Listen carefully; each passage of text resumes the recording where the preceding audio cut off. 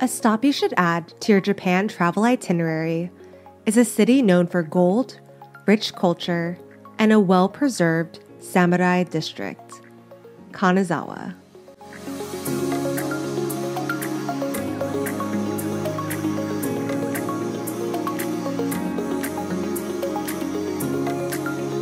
Hey everyone, welcome to a new video, and today we are going to Kanazawa.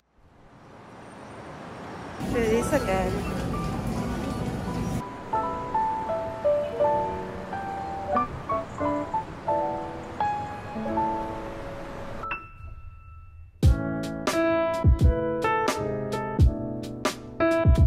I think one of the best decisions we made was adding one stop before heading back to Tokyo from Kyoto. Kanazawa, the capital of the Ishikawa prefecture, is a historical city with convenient access to Tokyo, Osaka, and Kyoto. Its main attractions include one of the three most beautiful gardens in Japan, samurai and geisha districts, and contemporary art and architecture. My bento box, and Dad's super fancy bento. Got salmon.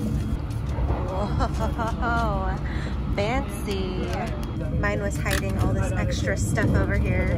Got some misai, meatball, tamago. Kanazawa is sometimes referred to by people as Little Kyoto because of its traditional charm. So if you don't have time to make it out to the Kansai region where Kyoto is located, Kanazawa is a great alternative, especially if you'd like to experience well-preserved historical architecture and traditions. You can get to Kanazawa from Tokyo in about 2.5 to 3 hours by train, making it the perfect weekend or 2 to 3 day trip. Kanazawa was our 7th stop on this trip through Japan. For those just tuning into this series, we started our trip in Nagasaki, then went to Fukuoka, Osaka, Kobe, Nara, and Kyoto. You can check out those other videos on my channel, and I'll leave a link to the series playlist in the description. The best way to get to Kanazawa from Kyoto is by the JR Thunderbird Limited Express, which takes a little over 2 hours to get there from Kyoto. When purchasing your tickets, you can either choose reserved or non-reserved seats. I loved the ride between Kyoto and Kanazawa. We saw so many different landscapes and weather variations, even a rainbow. We just got to Kanazawa, and it is so cold here, but I have these gloves that have little holes in them, so yeah, but the station is beautiful. Kanazawa Station was ranked one of the most beautiful stations in the world by Travel and Leisure magazine.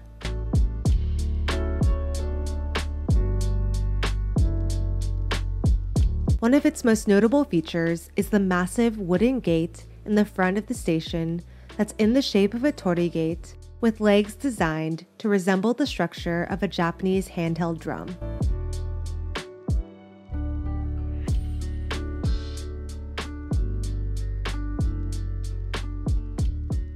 All right, we are going to do a room tour. So we have microwave, kettle, and then we have a washer, no dryer. That's opening the view. A little open closet. And then this is the interesting part, is that to turn on the light, you have to insert this card key. Then have a random little sink here to nothing. And then a fridge. This is the bed. Actually, wow, this view's really nice. Over here, a little thing right there. Ooh, oh my God, this is really nice. Wow, cute. Got some like little outlets by the bed. Got a dad. Okay, and the bathroom. Oh, this is actually really nice. Very nice. A nice deep tub. Also, These tubs are so small, so like I'm 5'4" and I think I maybe barely fit in here, so if you're tall, sorry. Blow dryer, and then there's no toiletries here because there's actually a place downstairs where you can just grab whatever you need. And then you have towel, of course you got the Toto toilet. Yes. It's been a day of travel. The train was super easy to get on. It was a JR line and it had, I believe, 2 stops, but it seemed really quick. And what we did is we ended up just getting a bento and then eating it on the train. And then we just took a cab to the hotel because it was raining outside and we could have taken a bus, but we just felt like taking a cab. Basically, Kanazawa is one of the larger cities that actually, during World War II, most of it stayed intact. So you'll find a lot of really well-preserved old historic buildings here, which is really cool. A lot of people refer to Kanazawa as being like a little Kyoto, basically, where you do have a lot of the historic buildings still intact, and you kind of have that like old Edo period vibe. There is definitely a lot of things I want to do in Kanazawa, but we only have half a day today and then a full day tomorrow, and then on Sunday we leave for Tokyo, so a lot to squeeze in. It is kind of rainy, but that is okay. I don't know, I think it's beautiful even in the rain. Let's get going. I am hungry, my brain can't work anymore, so let's start exploring Kanazawa. All the main sightseeing spots are easily accessible thanks to the convenient Kanazawa Loop bus. The Loop bus has a right and left loop route that runs every 15 minutes. There's even a one-day pass available to purchase at the station if you plan to hop on and off the bus all day.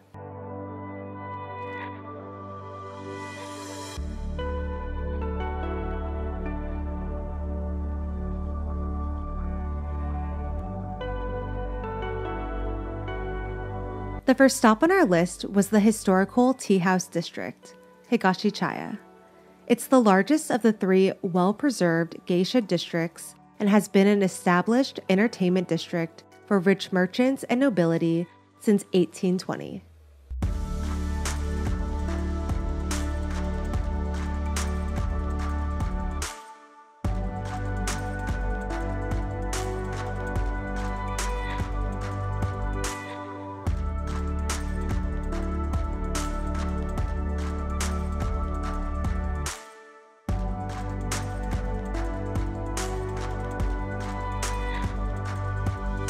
Two tea houses are open to the public during the day, and many of the other buildings have been converted into cafes or shops selling gold leaf local crafts. Kanazawa is actually known as the City of Gold. It produces 99% of the gold leaf used in Japan. You can find lots of souvenir shops that specialize in Kanazawa's gold leaf lacquerware in Higashi Chaya.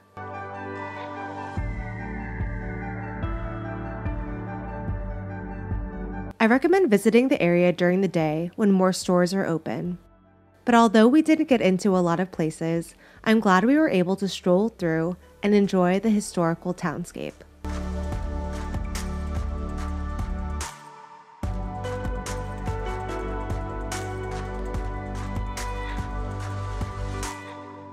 It was a rainy first night in Kanazawa, so we decided to hop on the Loop bus and grab ramen.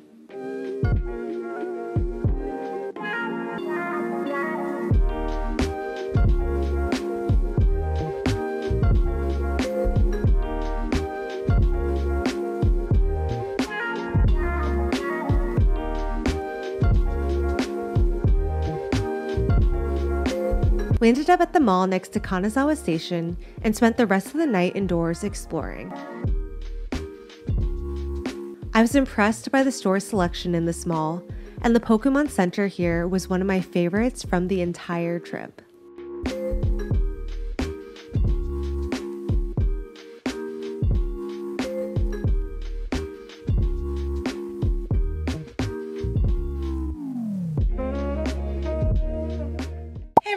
It is day 2 in Kanazawa. It is supposed to rain again today, but right now it looks okay. So we're gonna get this day started. We're gonna start off the day with some coffee first and then head on over to the Samurai area. On our way to coffee, we ended up walking past the Ōmichō Market and decided to pop in for a bit. Ōmichō Market is the largest seafood market in Kanazawa. I'm always amazed walking through these markets because of the variety and sheer size of the seafood found there. Kanazawa is known for its seafood, so definitely add seafood and sushi to your Kanazawa bucket list.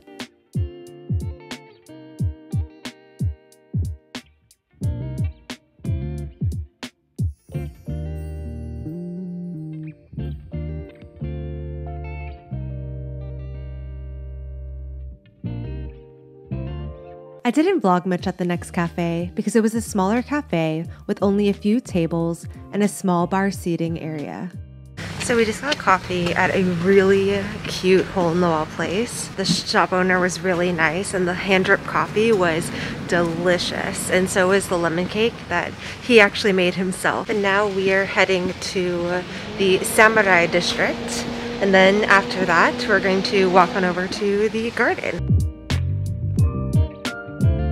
The first thing we did after we arrived in Nagamachi was walk through a former samurai estate.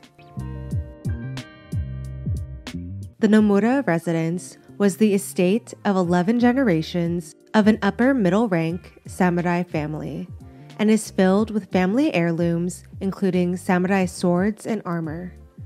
The tranquil garden is also a must-see.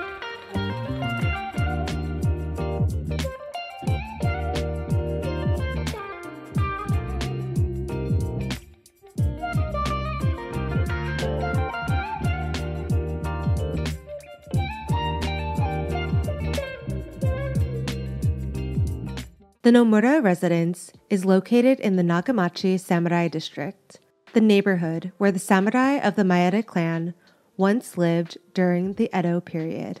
Narrow lanes and small canals wind through the well-preserved historical neighborhood.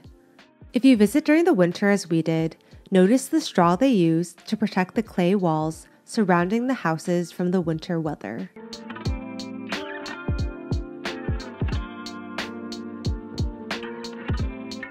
On our walk, we stumbled upon a soba shop where you can get thick soba that's made from 100% buckwheat flour and made fresh daily.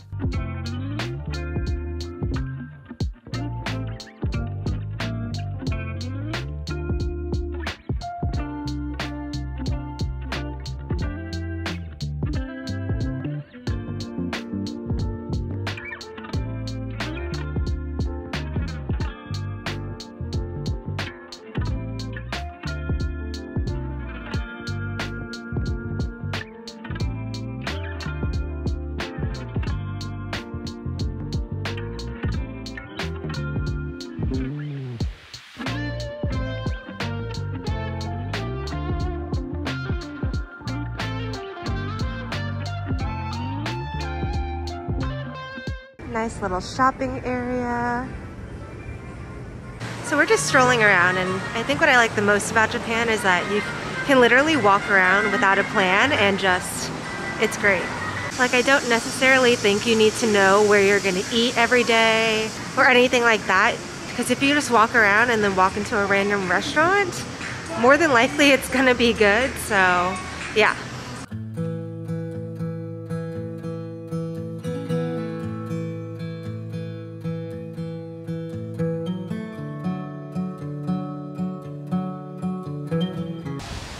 I want to go to that pond.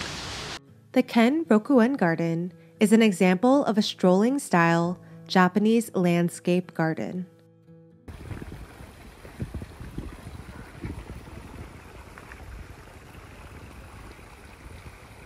It was originally the private outer garden of the Kanazawa Castle. It was built over the span of 100 years by one of the most powerful families in the country during the feudal times, the Maeda family. The garden opened to the public in 1874 and is named one of Japan's 3 most beautiful gardens. Similar to the straw used on the clay walls, you'll notice the pine tree branches being held up and supported by ropes in a cone shape. The ropes prevent the branches from breaking under the weight of the heavy Kanazawa snowfalls.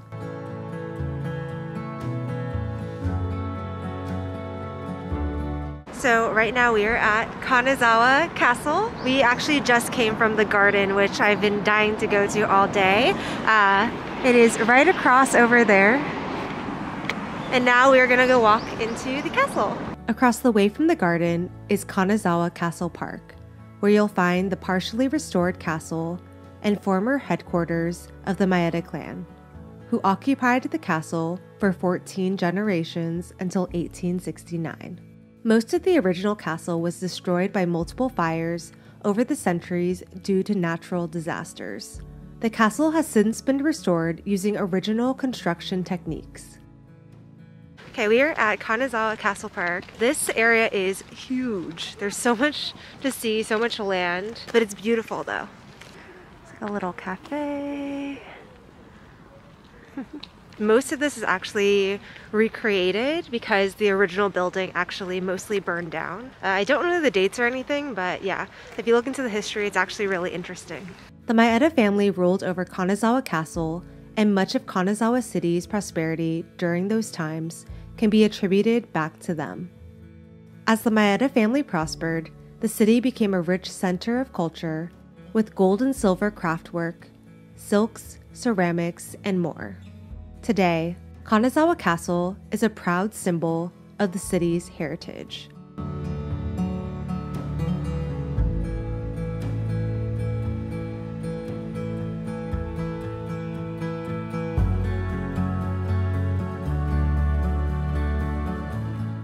Kanazawa is a nice blend of historical and cutting-edge contemporary.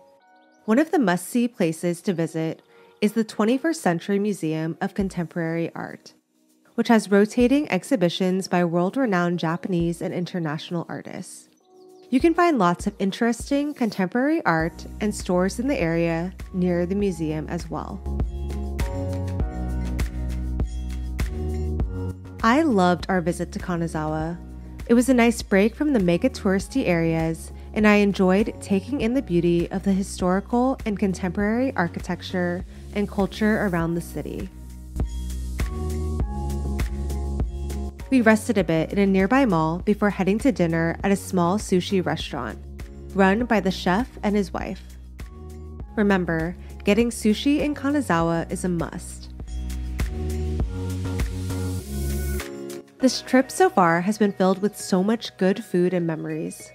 I can't wait to show you the last 2 weeks of our trip, so make sure you're subscribed to my channel and turn on notifications so you know when the next one is available. I'll see you in the next one when we're headed to Tokyo.